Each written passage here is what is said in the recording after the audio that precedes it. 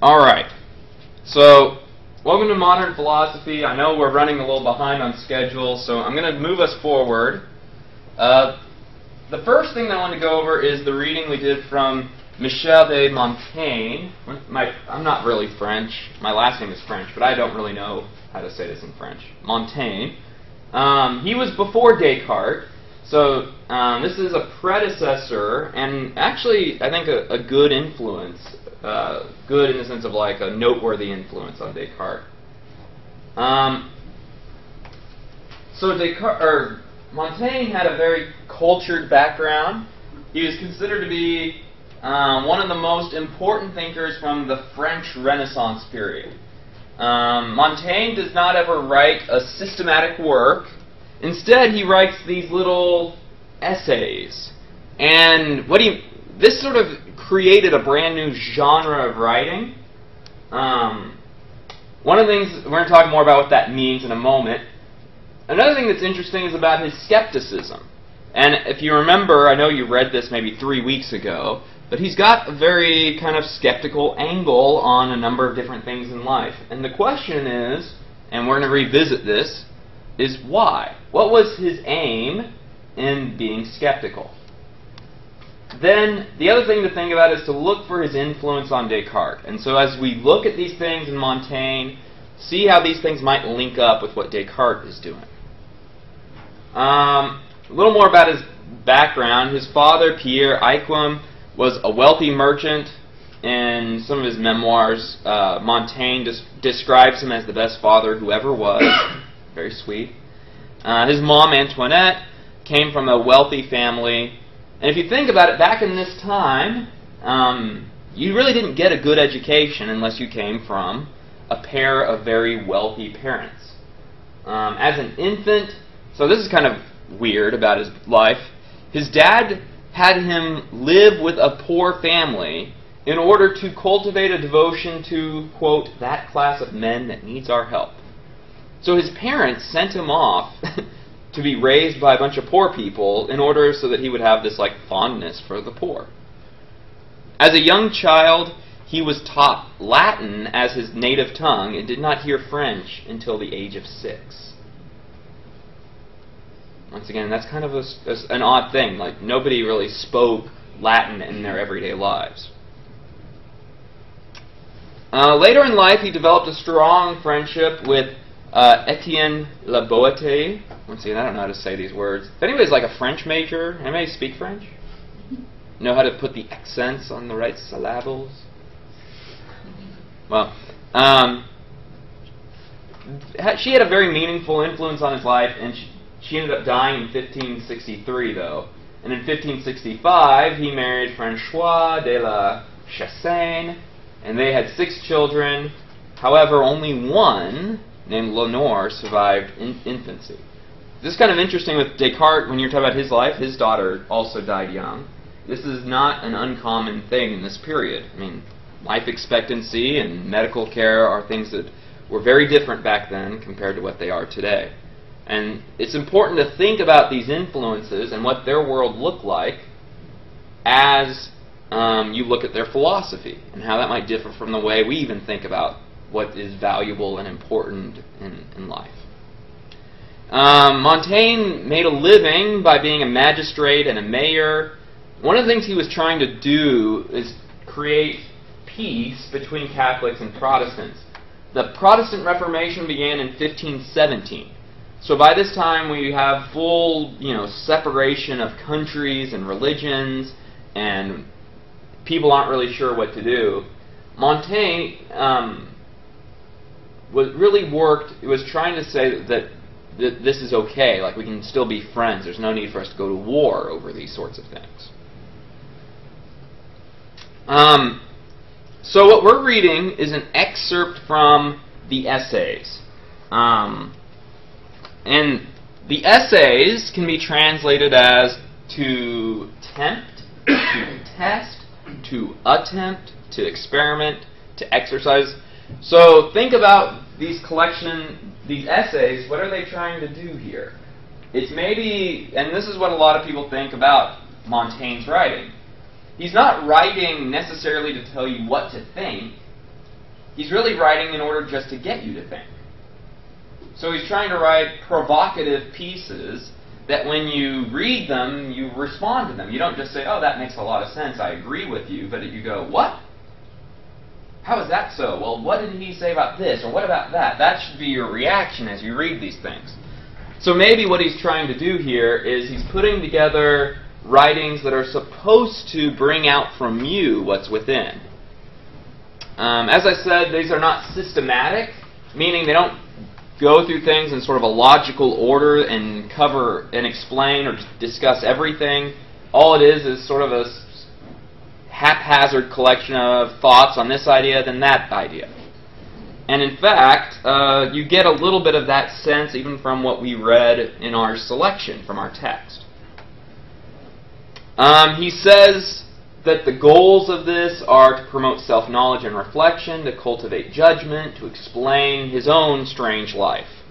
And it came out in 3 editions. This was also reflected in your text, where the regular edition, what was in the first edition is just the text you find.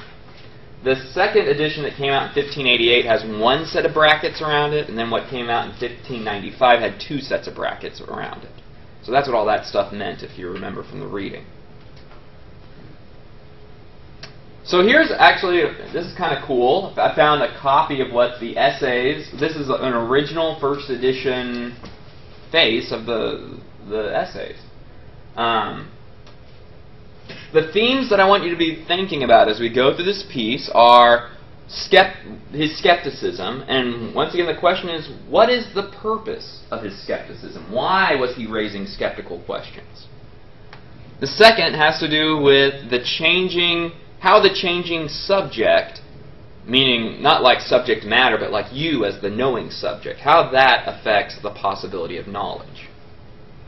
And looking ahead, as I keep saying, look for how this is going to influence Descartes.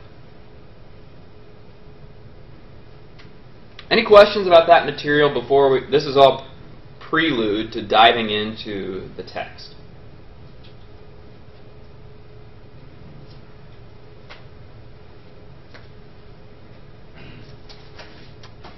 What we're reading is a selection of the essays. The title of it is An Apology for Raymond Sebond. Years before he wrote the essays, Montaigne was asked by his father to translate Raymond Sebond's work of natural theology. What is natural theology? Natural theology is trying to use reason to establish certain truths about religion, in particular that there is a God. So this book is supposed to be a and the word apology, you need to remember, if any of you read Plato's Apology? Anybody read the Apology in their Intro to Philosophy or anything else? When Plato wrote the Apology, it's a speech that Socrates gives in his defense in court. The word apology just means a defense. So notice, one thing, this is an apology. He's not like apologizing that Raymond Sebond wrote this work. He's writing a defense of Raymond Sebond. Now, this is very confusing because you might wonder, how can this radical skepticism that we find in the essay be a defense of religious dogma? How can skepticism support religious belief? We often think of skeptics as being opposed to people who believe in religion. We'll see what we might come up with at the end of our discussion of this work. One of the big themes that we're going to look at right now is the theme of how appearance differs from reality. Appearance is one thing, the reality is a different thing. So let's open up your book. If you have it, let's turn to page 5. We're going to be doing a lot of this sort of thing where I say, open up your book, let's look at this page. So if you don't, you need to bring your book in order to be prepared for class. Bring it with you.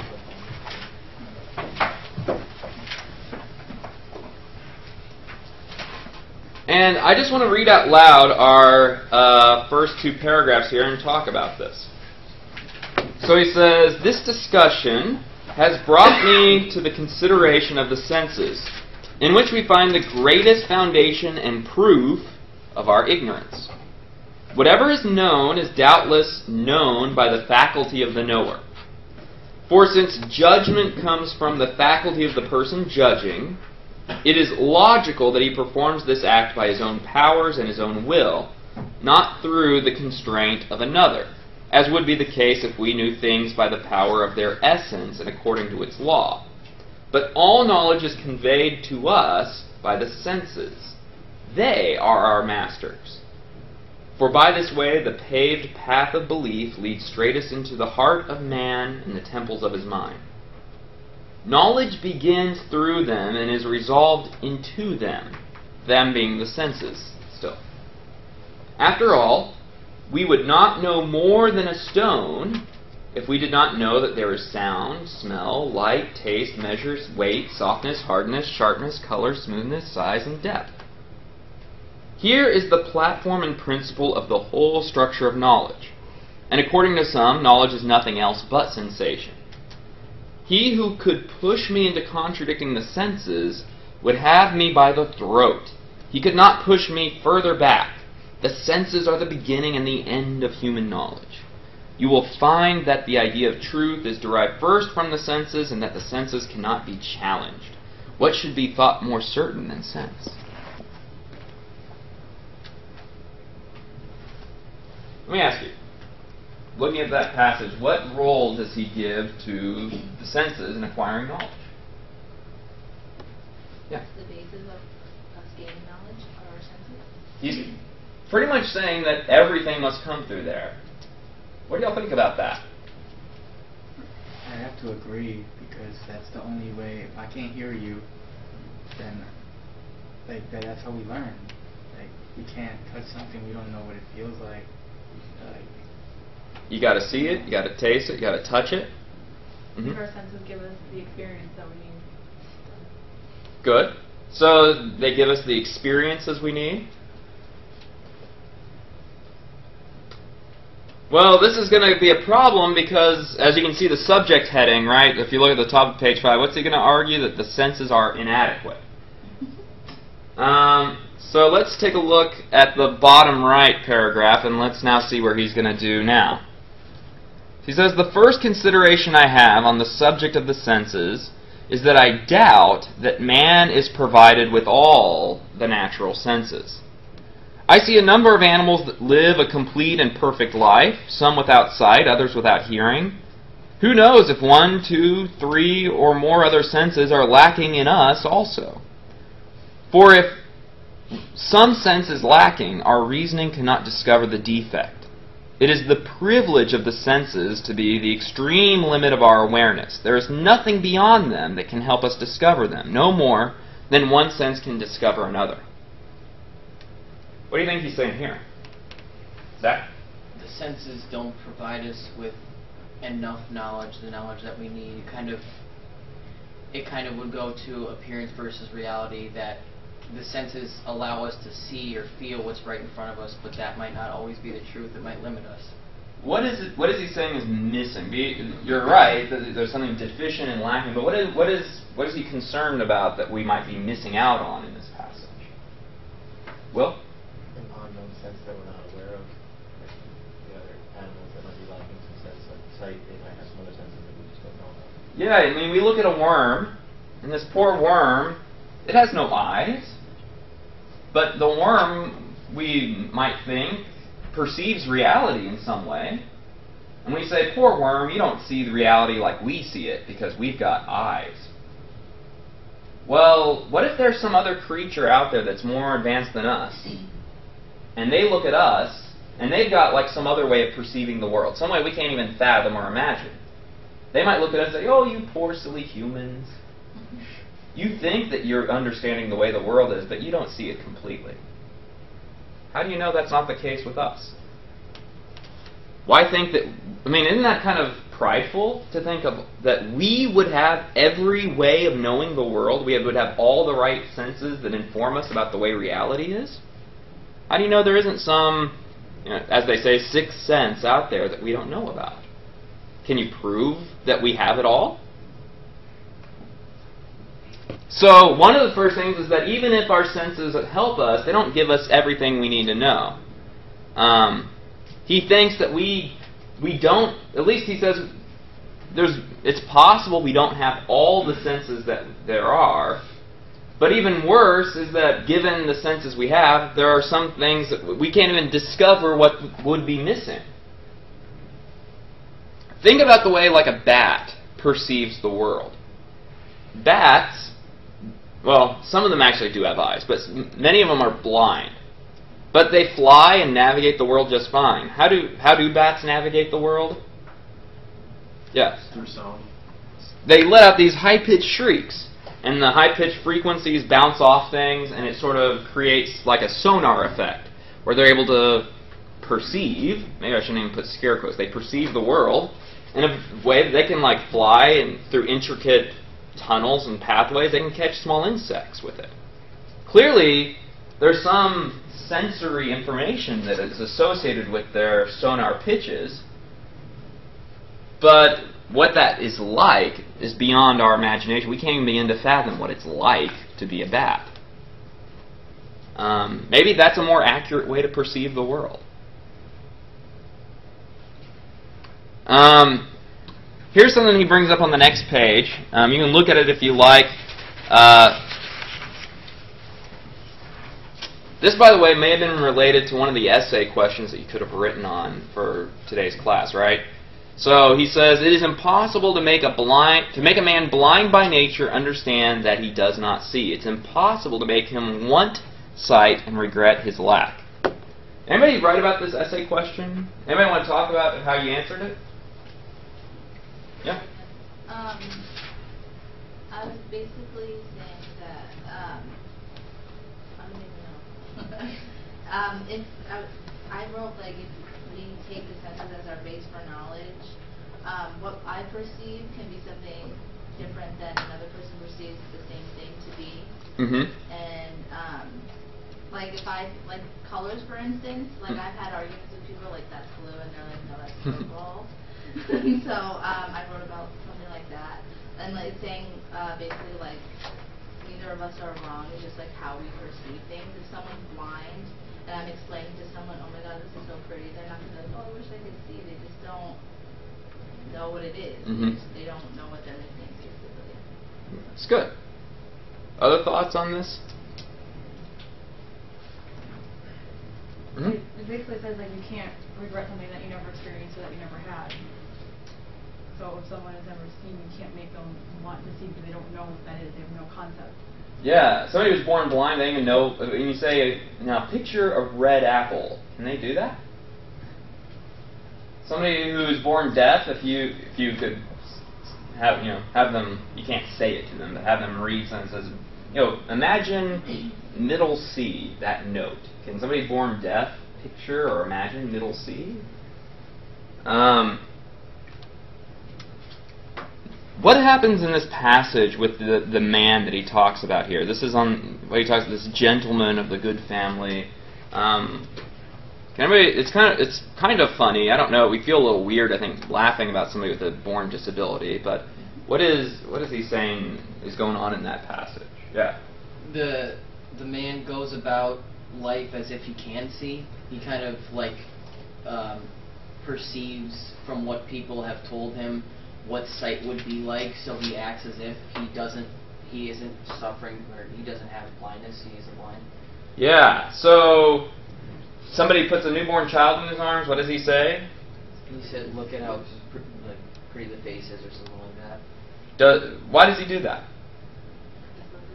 I think he's saying that he's still expressing like the beauty of the child through something else, like just being around it. Maybe it's pretty for him. He's just he's experiencing it through some other way. That would be really nice. Maybe that's true. I don't think that's what Montaigne means, but that's a really nice way to think of it. Yeah, Zach? He was trying to respond, I feel like, the way he thought somebody with sight would respond, of kind of just overdoing it with the visual aspect of it, because he is blind. He kind of overdoes the visual aspect of it. He's trying to fit in, right? He's faking it. Well, once again, maybe when we are trying to get at reality, and we're trying to describe the way things really are, maybe we really have no clue what we're talking. We're like the blind man here, and we fake it. That's kind of what that's kind of like the argument that I went with at the end of the essay. Like I said, I agreed with that. We are, like, in a way, like a slave almost to our senses, and we kind of perceive reality that way. And in the story of the blind man, I think what he was trying to get at was that being blind was his defect, but that was just the way to show that we're all defective. Even though we're not blind, we might be blind to what is actually reality. I think something like that's very much what Montaigne wants you to think, that if you're laughing at the blind man, it's okay because we're all the blind man. According to Montaigne, that our attempts to understand reality may just be very much like him. We're going through life and we're just trying to make it work. Yeah. Like, I kind of connected to like religion. Mm-hmm. Like, we can't see a lot of aspects in like different faiths, but people just believe it anyway. Well, this is where it really connects to this work, right? That this is about this defense of natural theology, this defense of God. Maybe so. Forget when we talk about the physical world. That's one thing. Now let's talk about what do you know about God? And you start saying, well, God is omniscient, He's omnipotent, He's all good, He's the creator of the world. Well, how do you know that stuff? How do you know that our language about God is anything remotely like God Himself? That once again, maybe we stand in our knowledge of God is just like the blind man's knowledge of color. Like, just like him, we don't know anything about it technically, but we imagine that it's like wonderful, just like as blind man imagines that this baby is beautiful. There's one thing that's really funny in here, I think, where he actually goes shooting with them, and they're like, "Oh, a little higher, a little lower." I just think it's hilarious to think that he'd actually go like hunting, and he's like completely blind. I mean, we have better gun laws than that. So he's got a better kind of thing to say, though, about the senses. So first of all is this business about how do you know that your senses are complete? How do you know that your senses tell you about are like sufficient to tell you about the nature of reality? How do you know you have all the senses? Similar. Yes. Like you said that they don't have enough, but we have enough because we're like functioning in our world. Just like the earthworm, it doesn't need to see; it can go about its business, not seeing it, and doesn't even worry it. So why should we concern ourselves with these intangible things that we could never even perceive? So the issue then is, what do we mean by sufficient for what? Sufficient for survival? What we need to do, yeah. Sure. But the thing that we really want is sufficient to know the truth, Right. to know the way reality really is. Not just how it might be helpful for us to live, but what is it really like? Okay. So he has this statement on page 8. This is another kind of skeptical line he takes in here. It says, "It is frequently seen that our senses are masters of our reasoning and compel it to receive impressions that it knows and judges to be false." Have you ever experienced anything like that? What do you think he's saying here?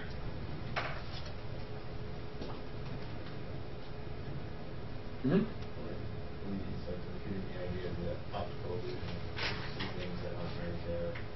What would be an example of an optical illusion? Or a double-sided picture. Mm-hmm. Picture. Yeah, that's good. You ever see something that you thought was way off in the distance and it turned out it was closer, or vice versa? Especially like objects in the sky. Yeah. Or like a mirage when you're like dehydrated. Yeah. You think you're like seeing something, but you're really not. I- Or your senses like kind of trick on you. I saw this documentary on Netflix. It's called Titanic: The Last Mystery or something like that. The whole premise of that is that the whole Titanic debacle was largely due to a mirage effect that takes place when the dramatic temperature changes. It's really kind of cool. So maybe, there are things like that take place like mirages. I grew up in Texas. When it gets really hot and you're driving in West Texas, the road off in the distance looks like there's little pools of water, right? But are there pools of water? No, it's just a mirage.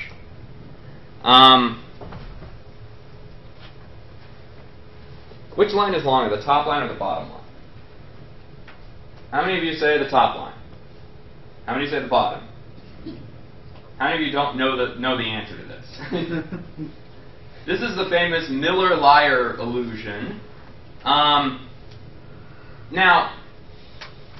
you're inclined to believe that the top one is longer, right? But pay attention. I'm going to take the little arrows off the side. They're the exact same length. It's an optical illusion. But your senses incline you to think the top one is longer than the bottom. They're the same length. Here's another kind of optical illusion. You're inclined to think that there are sort of like two triangles in this top left picture. Your mind almost fills in, so to speak, lines for that. And in this bottom right picture, you're inclined to think that there is a square here. But there's no square. In the bottom right one, all there are these like four little Pac-Man things here. There's no square here. Sometimes our senses mislead us into thinking there's something there that isn't there. And this one's cool.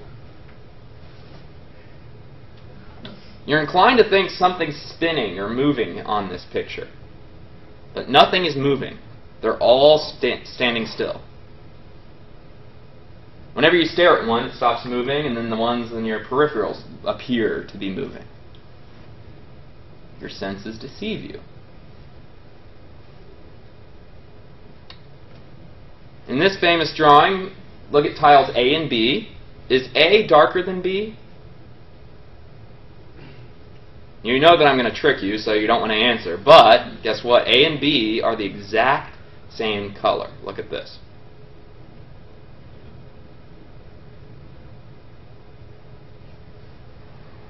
It's pretty cool. These are the kinds of things Montaigne was worried about. He's afraid, well, maybe that's the wrong word. He's concerned that our senses mislead us, and they mislead us often. But if we go all the way back to what he said in the very beginning, what role do the senses play in giving us knowledge? They're the most important thing in telling us about the way the world is.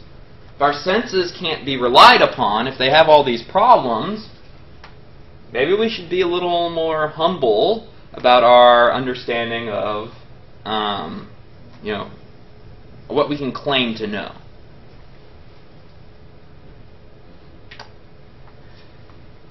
So another kind of theme here is then trying to move from, suppose we do take our senses as somewhat reliable. Here's another problem. Our senses can only tell us about the way things appear to be. They can't really tell us the essence or the nature of the things that we are perceiving. On page 10, he has this old example of of saliva and sea hairs. So, look at the very bottom, the very bottom right on page 10. I'm going to start actually the second to last paragraph there. It says, if the senses are our first judges, it is not only our own senses that must be called to counsel, for in regard to this faculty, animals have as much of a claim as we do, or even more. It is certain that some have more acute hearing than man, others sight, others feeling, others touch, others taste. Democritus said that gods and beasts have sensitive faculties much more perfect than man.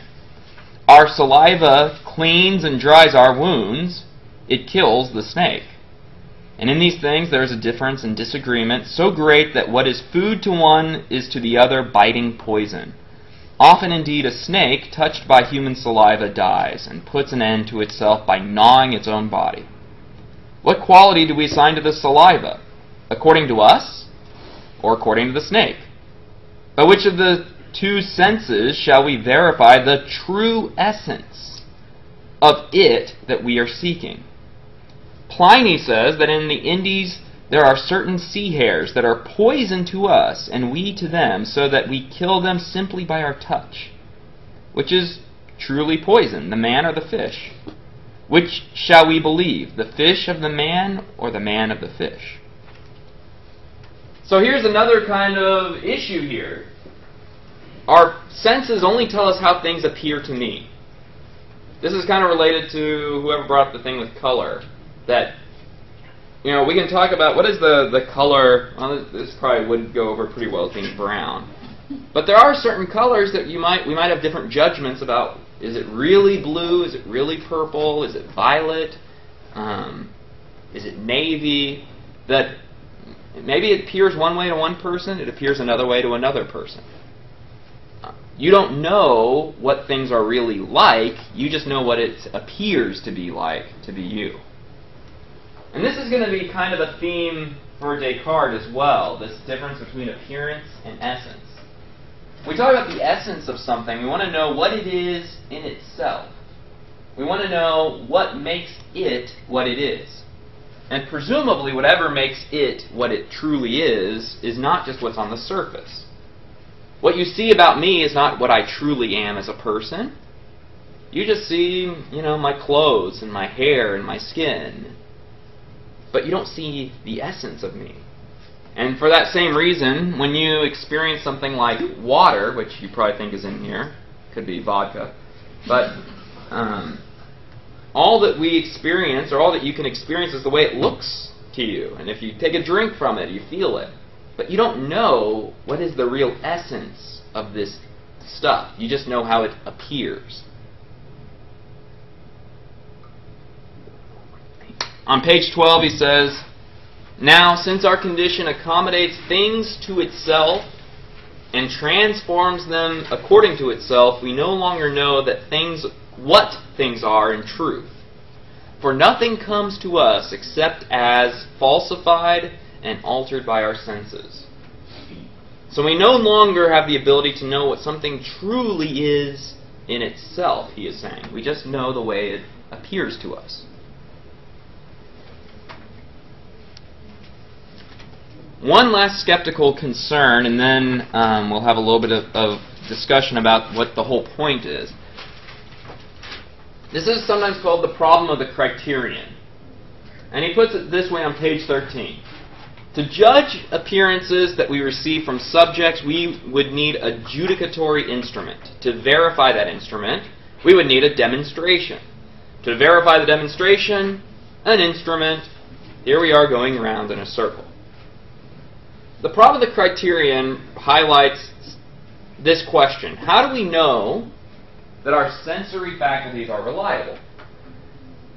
You can do it. This is sort of the way this is played out in philosophy. You can go with the methodology, and that's where you say, I've got some method that is reliable. So whatever I do following the method will give me reliable beliefs. But the question is, if you're just starting with a method, how do you know the method gives you reliable beliefs? You're just coming up with some plan out of thin air. You might start with the particular beliefs. So you might say, here are a bunch of things I know to be the case. I definitely know, who my parents are, where I parked my car, my phone number. And then you say things like, okay, what do all these particular cases of knowledge have in common? What makes them knowledge? But of course, the question then becomes, how do you really know that those particular things are genuine cases of knowledge? Seems like whichever way you're going to have to beg the question against the other. You can't... Trying to figure out a way to prove your sensory faculties are reliable is going to inevitably end up in a circular problem. So that you... Think about it this way. If I came up with some methodology and it ruled out all of your beliefs, you might say there's something wrong with my methodology. Which means that you really don't just use a pure methodology. You have to use a methodology that's balanced by the right kinds of particular cases that prove it. To which we then want to say, then you have to presuppose your conclusion informing your method. Same thing goes with the particulars. If you started with the particulars, you would be... If I used a bunch of the things that you think are not safe assumptions, if I said, here are things I'm going to start with, my belief that God is an octopus, that I am able to become invisible if I wanted to, and I also know that the world is going to end, in 2015. You would say, well, those are all bad examples of particular things that you know, because nobody's going to think those things are really things that you know. So, how do you know which particulars to begin with? I guess you must have some actual methodology in your background that you're relying on to pick the right particular cases. So, that's the problem with the criterion. How do you get this whole thing started? Questions about this one?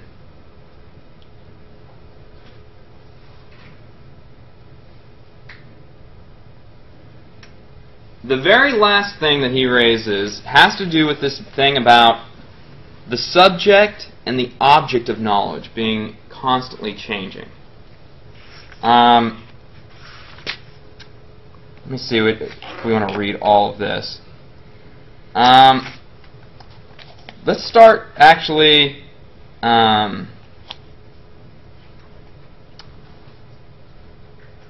Let's look at the one on page 14. So look on 14, the top right.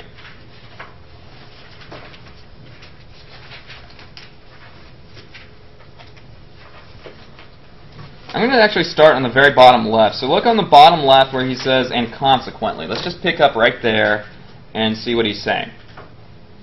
And consequently, the senses deceive us and lie to us by nature, taking what appears for what is, for lack of knowing what it is, that is. But what is it then that truly is? What is eternal? That is, what has never been born, will never have an end. Time never brings it any change. For time is a mobile thing, which appears in as in a shadow, with matter always running and flowing without ever remaining stable or permanent. Anything to which the words before and after has been and will be is applied shows on the face of it that it is not a thing that is. For it would be great stupidity and a very obvious falsehood to say that that thing is which is not yet in being or has already ceased to be. As to the words present, instant, now, by which it seems we chiefly support and found our awareness of time, when reason discovers it, it destroys everything on the spot. For it immediately splits and divides it into future and past, as if it wanted necessarily to see it cut in two. The same thing happens to the nature that is being measured as to the time that measures it. For there is nothing here that either remains or that is subsistent, but all things there are born, or being born, or dying. So, there's kind of two questions to think about in this quote. One is, what does he say makes something really true? Like, how do you know what knowledge of something, of what it really is like? What kind of thing, what would you have to know about it? And then the second thing is, how come we fail to have knowledge of things on that standard? So what do you think? What is he saying characterizes like true knowledge of a thing? This is what he's saying in the bottom left mainly here. Yeah. Something that's eternal. An eternal truth. So something that doesn't change. Like if you were to say of me that, Dr. DePoe, you can't call me that, has brown hair, that might be true of me now, but if you knew me when I was 6 years old, my hair was like bleach blonde. I was one of these kids that had that like really fine blonde hair. So you wouldn't be saying something that was truly eternal, like an eternal truth about me. You'd be saying something that was just tangentially about me. To say something that was really a truth about me, you'd have to say something about me that was not just about me right now, but something that's true of me for all time. And that goes for anything. So we tend, how do you know? So then, let me put it this way. What is the problem with this now? If that's our standard for having knowledge of things, why do we fail to have it according to him? Things are constantly changing. Things are constantly changing, so at least here's the way to put it, is that our perception of things is constantly changing. If there is some kind of underlying stable reality to me as an individual, you don't see that. You see the fluctuating changes on the surface. What else does he say? That's good.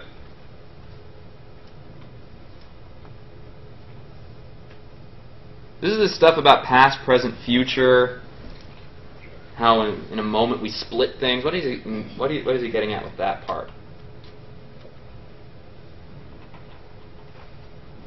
Yeah, Will? So I'm going to include like the existence. In a split moment, you could cease to exist, and then all of the knowledge about you would then also cease to exist. I don't think he's thinking about the subject, like the knowing subject splitting. He's thinking about when you say you know something of that thing, in that moment you split that thing by making a claim about it. What are we doing how does that work? Mm-hmm. It was like we state our claim that it's in the past, and like you're never going to revisit that same exact moment again. So our knowledge of things, or our claims to knowledge of things, is time indexed. Like so it's a similar kind of point, but like when we say we know that something is this way, it immediately makes a claim about the way it is at this point. We divide it now into the past and then the future, because it could always be different.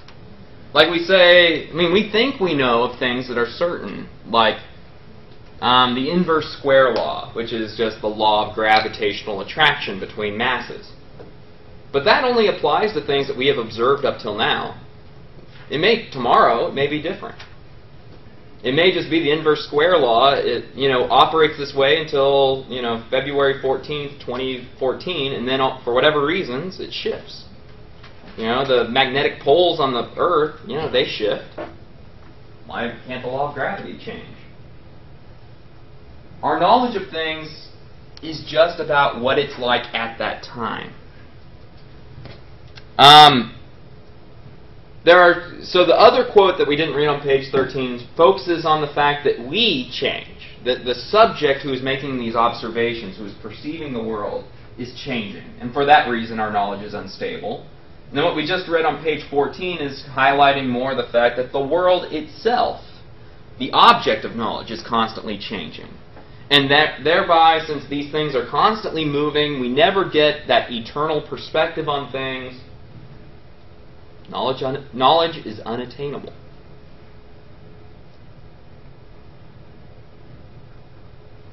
So what's Montaigne's point? I don't have any more buttons to push on this slide. There's nothing that'll come up here, so there's not like a right answer. I kind of want to fish for some ideas from you. What do you think he's trying to say in this? Why is this piece called The Apology for Raymond Sebond? I think he's trying to get you to realize that you can't think of anything that is eternal, therefore you can't think of besides God. So he's trying to prove that since God is eternal, it's the only thing you can really have knowledge of, or that is true. But how could we have knowledge of God through our failing senses, our shifting perspective? Almost you might say that how does he want to preserve knowledge of God? Something like this is alluded to at the very end here, which is interesting. Yeah. Would that go back to how the senses are going back to appearance versus reality, and how the senses can be deceiving, and not always what we see or feel are actually reality, and it kind of goes into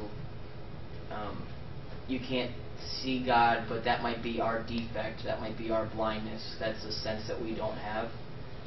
That's part of it, but of course then the question, what y'all are saying is on the right path, but I want to say, but if that's all there is to it, then we shouldn't be able to say we know anything about God. But he wants to say, I think, that we know something about God. How is knowledge of God possible? Is all our perceptions aligned? Like, multiple people will have the same perception of an unlimited being. That would help us if I could get your perspective on things, or anyone else's. I only get my own. That's part of the problem. Yeah? It's like we take documents that were in the past about God and like what people wrote about them, and we can either perceive this as this is what is true, and we're going to go along with this, or we don't have to. It's up to you. It's like, as a person, and choose. There is something to be said about this line of reasoning too, about that maybe there's a reason why God doesn't reveal everything about himself so plain and obvious to everyone. Maybe God wants to leave room for choice for us. So if God would have made us so that we could have that eternal perspective, maybe that takes away our free will with respect to certain things. That's a possibility here. What else does he say? Anybody? I thought this was a very strange conclusion. I mean, if you look on page 15, those last couple of pairs, I guess it starts on 14. Anybody think there was anything kind of, I mean, it just feels out of place almost. Is there a way that we can make sense of how those final paragraphs fit in this whole essay about skepticism?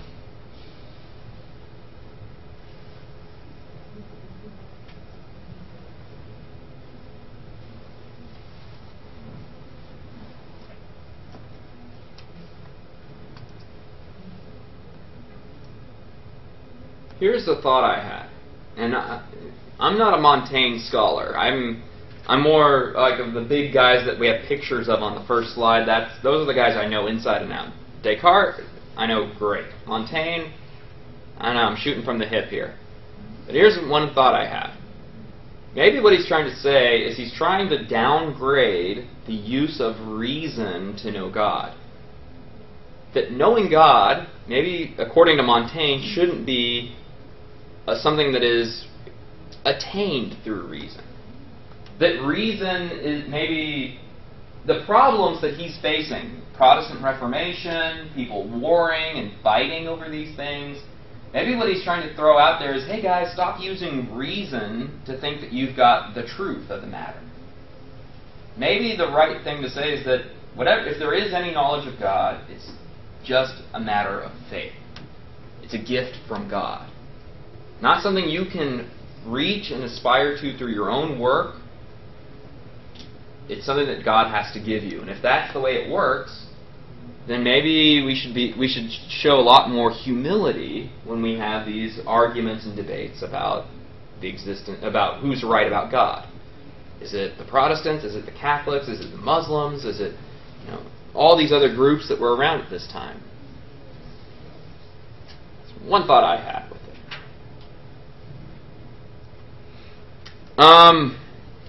That might be it for Montaigne. Let me go back just one second here. Are there any questions about anything else in the essay? This was like a really super speedy, fast overview of Montaigne. Something I would have liked to have dragged out for like another 45 minutes. Anything else that you wanted to talk about, or anything else from this essay that you think we need to talk about that I didn't go over?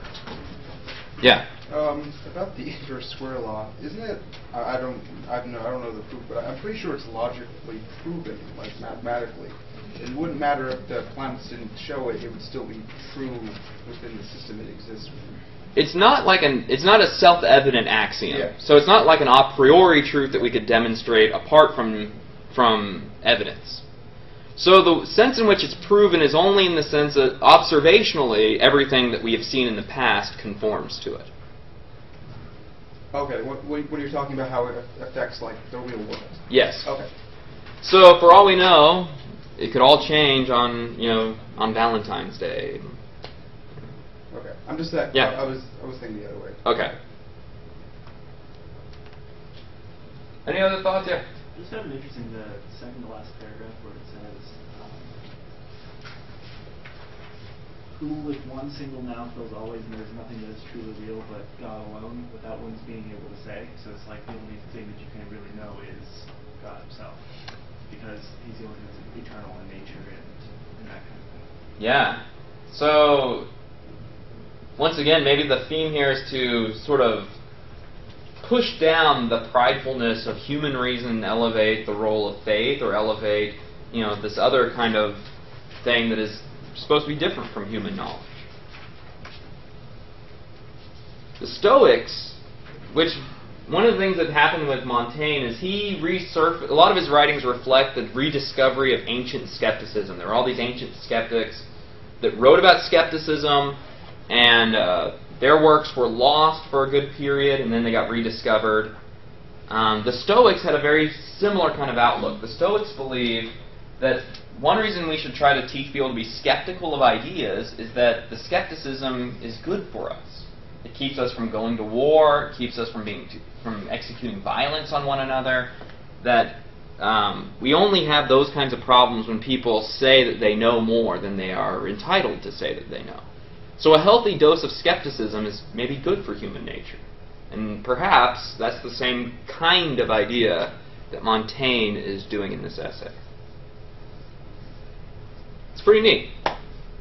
Let me talk a little bit. Normally I break our class up into 3 sections, like having 2 breaks. I'm going to, for the sake of time, just push us through about another 20 minutes, if we can bear it. So let's get started talking about Descartes. Here's the usual portrait associated with Descartes. They put Descartes on money. That tells you, I mean, he must be important, right, if you're on money. So Descartes is featured on a lot of different French money. We're going to start talking about his Discourse on Method. Here is, I think, a copy of one of the first edition covers here, the inside pages. That's cool. A few themes to be looking for as we go through this essay. One is the proper use of reason. Second is reason being the mark of human nature. And third, it's just kind of interesting that this essay fills us in on some of Descartes' own autobiographical story.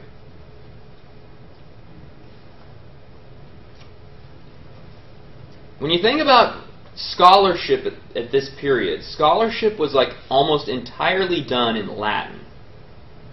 Descartes writes this piece not in Latin, but he writes it in French, a language that was accessible to just about, well, anybody with a basic education. So already that tells you a little bit about his philosophy and the things he's trying to do here. The piece is, as we've said, autobiographical in spots. It explains the way in which he has gone through his own philosophical journey. And we're going to be looking at the role of reason in his method, and at the very end, his argument about animals not having minds, which is a favorite for many people.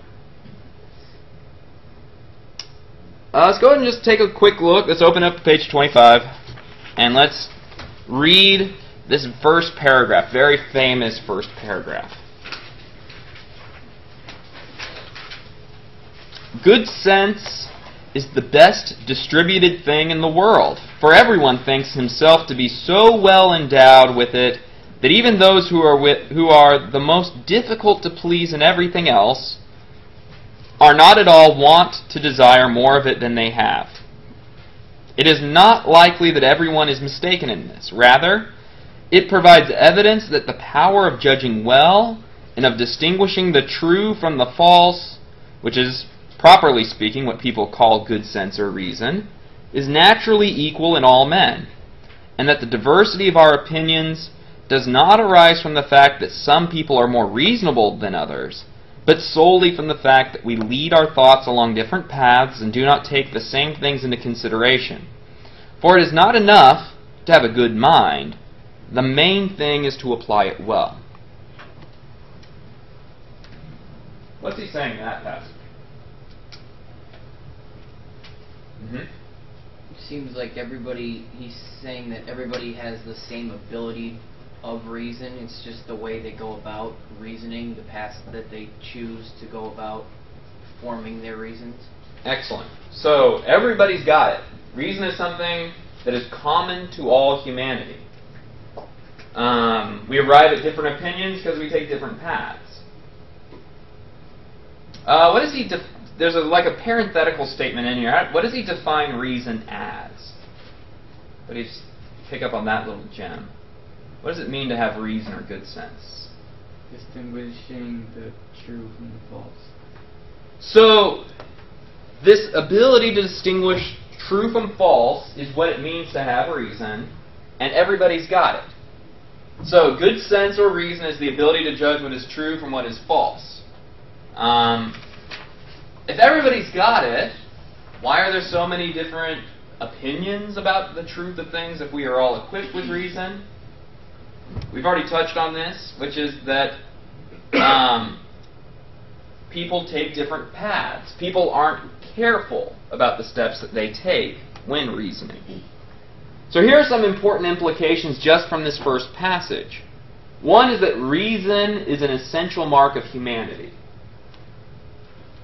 This is a kind of a classical view of human nature. What is the essence of being human? The ancient philosophers, many of them said to be human is to be a rational animal. And Descartes is clearly in that kind of tradition, except there's no animal here. All he's saying is what it means to be human is rational, rationality. Another important thing to think about here is what we might call egalitarianism. The idea that we are equal. That philosophy, therefore, is accessible to all people who are willing to apply their minds to it. Philosophy is not something for an elite few, like the wealthy who can afford the right kind of education. The other book you were required to have for this course, The Women Philosophers of the Modern Era, the editor who wrote that book, she believes that Descartes is she doesn't use this word, but she does kind of think he's like a feminist in a way. Why? Because Descartes says everybody's got reason, that includes the ladies, and furthermore, the way that he does philosophy doesn't require you to come from aristocracy, to come from the right education, the right background. He's just saying, he wants to say this is accessible for everyone. This is actually really, you might think, if you've had some philosophy, which all of you should have had by now, if you're in this class, you might think that this is maybe obvious, that philosophy is the sort of thing that everybody can do. It's an accessible discipline. But that's not the way it was in his time. That it was an elitist kind of thing. It was done by people who had the right parents, who had the right money, who had the right education, and so on. And so it was completely inaccessible to the common person. Descartes once envisions philosophy as being something that is not just for those types. One of the other things we'll look at in part 1 are the way that he describes his different studies. So this is just kind of an interesting thing to look at, the way that he describes the way he went through his education. He found some things valuable, other things not so valuable. When he talks about poetry or oratory, he talks about that these are the kinds of things that you would do well at or you would excel at if you were gifted in it. You can't really teach people how to be good poets or how to be good speakers. That these are just things you're born with. So he didn't really find that to be very helpful to study poetry, at least how to write poetry, how to deliver speeches, because you're either good at it or you're not. It's a natural capacity, not something you learn through study. Mathematics was something, and this was highlighted in the presentation that was done, that mathematics he loved. He thought mathematics was awesome, because he loved the fact that you could start with certain basic givens, postulates, axioms, and with that system, build up absolutely certain conclusions from them. So by following careful proofs that started with absolutely certain given points, you could realize really interesting conclusions. But however, the problem is pure mathematics, he thought, didn't have much use besides what he calls the mechanical arts or engineering. So that while it's really cool that you can figure out the measure of interior angles of triangles, or the way that parallel lines have certain features with a bisecting line, and so on, the problem here is that mathematics doesn't really give us much knowledge of the way the world is. This is really important because he's going to model his philosophy on the way mathematics is done, but he's obviously not doing mathematics. He talks about theology, and to this he just kind of humbly declares that he's not capable of understanding these truths, that we take, that they take us beyond reason. I don't know if he's really sincere about this. There are different views about this. So you might think that Descartes really is just being honest here. Or you might think he doesn't want to come out and call theology BS and get in trouble with church folks. So maybe he's just trying to find a nice way to not talk about theology. He talks about the sciences. He says, insofar as they borrow their principles from philosophy, one could not have built anything solid upon such unstable foundations. So this is a statement that is supposed to be critical of the way philosophy is done in his time. In his time, the reigning philosophy is called scholasticism.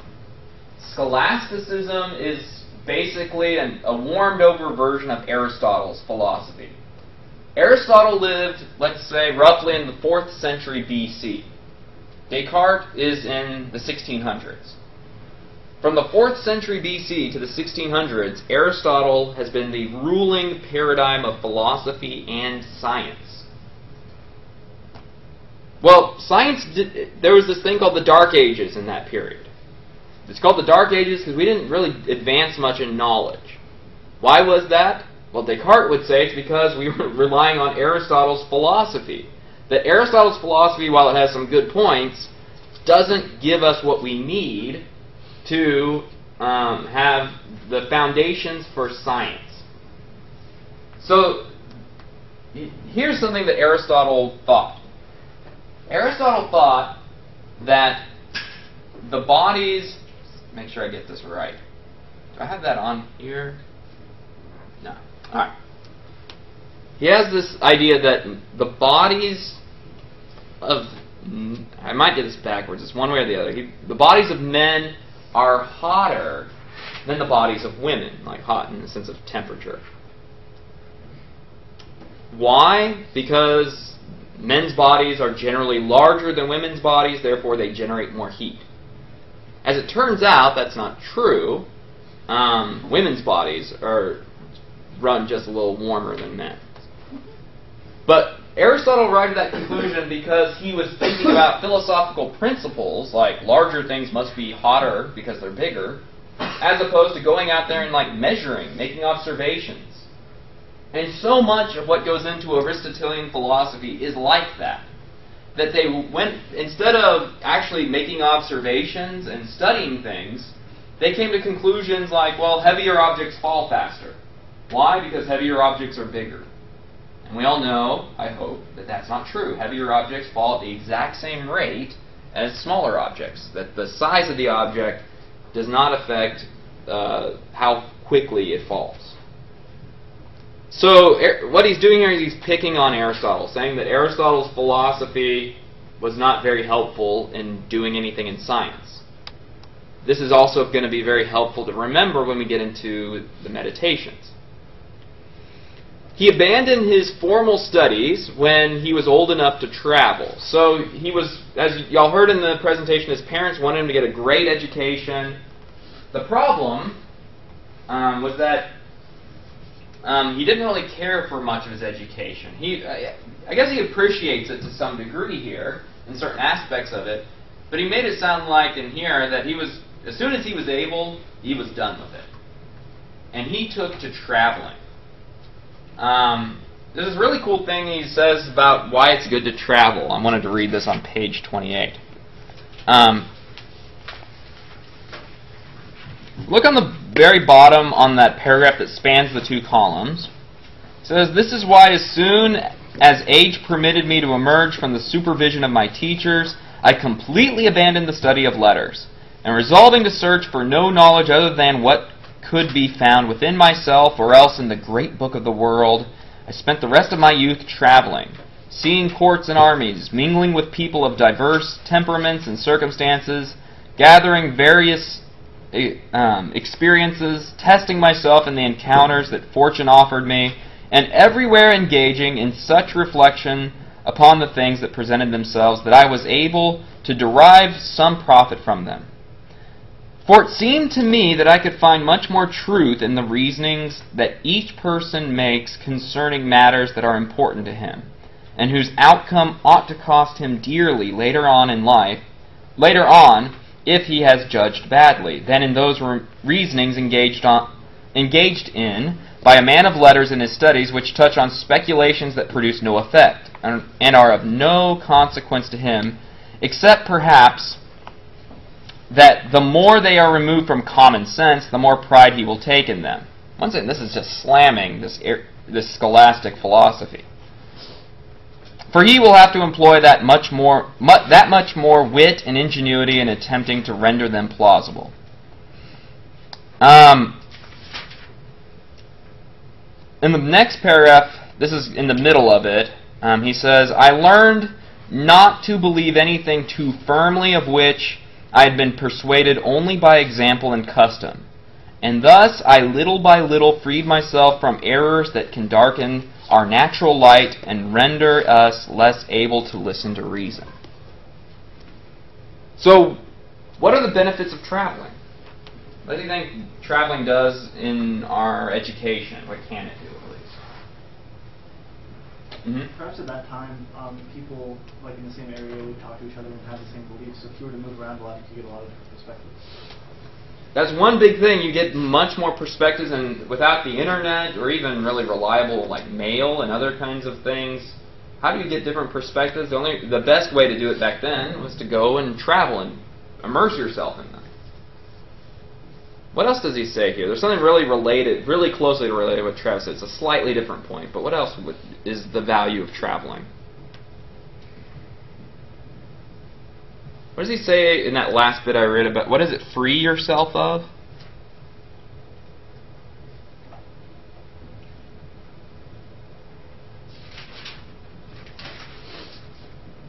Well? Testing what you have learned through letters. Is true observation. So you can make real observations. I'm looking for one other kind of thing here about what are the mistakes that we can fall into if we don't travel, perhaps? What might we be inclined to do?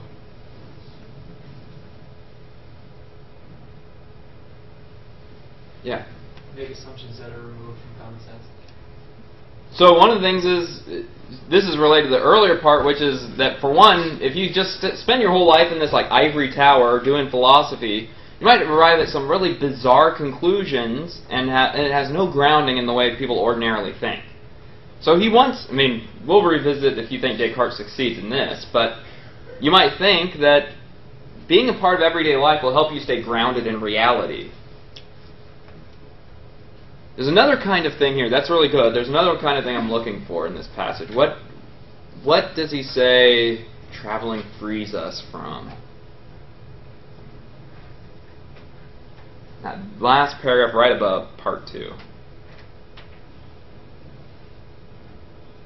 Mm-hmm. Well, he's saying, like, little by little, he was free from,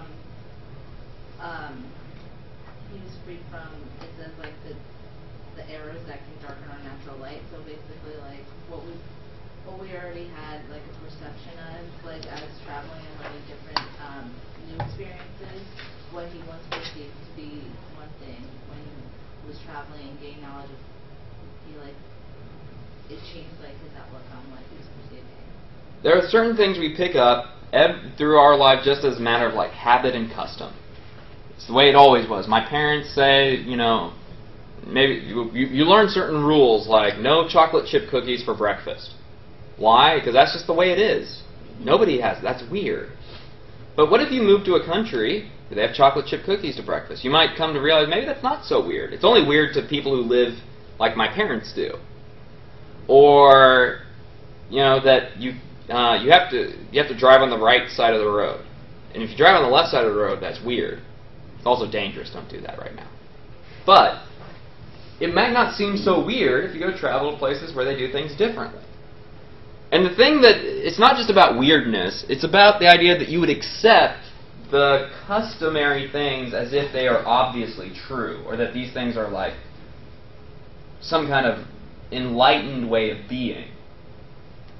He says that it's a good idea to travel around because it will prevent you from making that mistake of thinking that the ordinary customs that you were raised in are somehow special. Is it kind of saying that his traveling aided him in becoming more well-rounded in his paths of reason? Like it kind of helped him become more stronger than if he were to just stay in one place. Like you said, one place you might drive on one side of the road, but the other place you might drive, and that acceptance kind of builds those paths that lead to reasoning? I think that's right. I mean, there's essentially two directions he's pushing with this. On the one hand, traveling enlightens you by exposing you to more. And on the other hand, it also frees you, it exposes, so to speak, the errors that you might be inclined to accept if you didn't travel. So you might fall into this customary way of just accepting the way you were raised as the right way. And by traveling around a lot, you might be more, at least open to the idea that the way you were raised may not be necessarily the right way. Let's take us to part 2. Oh, I've got even a little thing on this. So custom and example can keep us from seeing truths delivered by the natural light of reason that we all possess. This is another theme to look for. This natural light of reason is something that's going to come up in the Meditations. And he thinks that custom and example can keep us from seeing the insights that come from that natural light of reason. We'll have more to say about that later. Alright, let's take a pause here. We're at part 2. We'll take a quick break. Let's give it 10 minutes, and then we will resume from here.